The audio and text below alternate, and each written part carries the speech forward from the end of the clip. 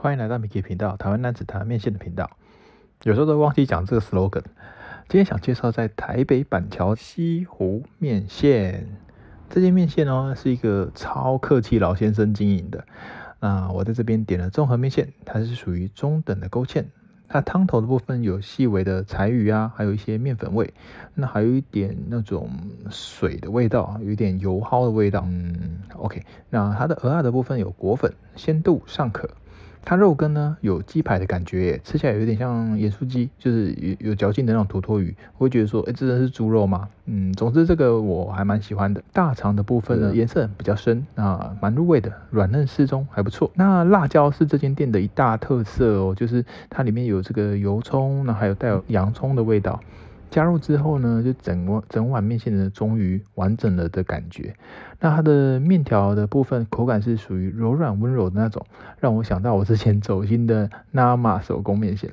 那这边给料啊也是诚意满满啊，难怪是一些人心中的第一名啊。那我无意间看到老板在自己吃自己的面线我就觉得一般很少人看到自己老板会吃自己的东西，说不定他自己也是那种面线真正的爱好者。那我的个人浅见啦，就是如果它的汤头啊，它汤头所产生跟留下的气味，稍微变一下，说不定它就可以成为我心中数一数二的好店咯。接下来又进入了杂谈的时间。最近我刚好看到一个 YouTuber 哇，他有3万多订阅，然后他也是介绍台湾的国民美食的一个频道。那他全程都不讲话，就只拍摄店家在制作他的美食，这样我就觉得很省事你也不用想着你要跟大家讲什么不过我在想他也是有他花费心力的地方啦，就是他要去跟店家沟通协调说要拍什么怎么拍这样子。不过这种跟店家互动很多的 YouTuber 我觉得他通常对食物本身的评价可能就不太客观毕竟他们是合作伙伴的关系嘛，就我不可能跟你合作还说你东西有哪里很烂什么之类的吧。不过我发现他确实有一个商业模式在里面就非常懂得赚钱厉害。然后那个频道它的订阅数量、观看次数都超高的，好羡慕。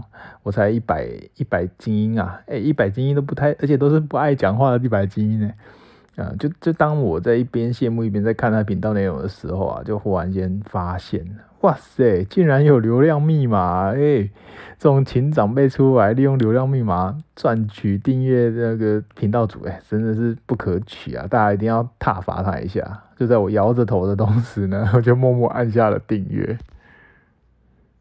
然后我就在想其实到底要怎样跟什么样的情况，我换位思考一下，我什么样的情况会想要在那个影片下面留言。可能就是这个 YouTuber 我很喜欢或者是说我真的觉得想要支持他还是说他里面有一个什么疑惑是我知道的，我想要告诉他的，我就会想要留言。那我在想我的频道里面好像也影片不太会有这种情况发生就我有没有什么问题可以留给大家去回答的吧？比如说大家都吃哪一间面线觉得好吃没人要理我还是怎样？然后或者是说下面留言告诉我你都怎样，然后也不会有人想要讲话。我觉得神秘这是什么？我没给大家禁言，又没有封锁那个大家言论，为什么都没有人要留言？神秘。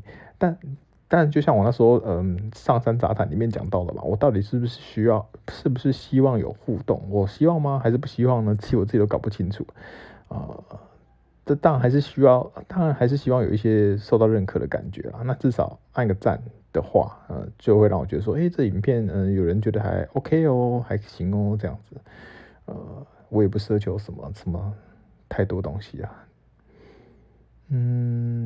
那就继续发展下去咯，看看这频道能够做到什么程度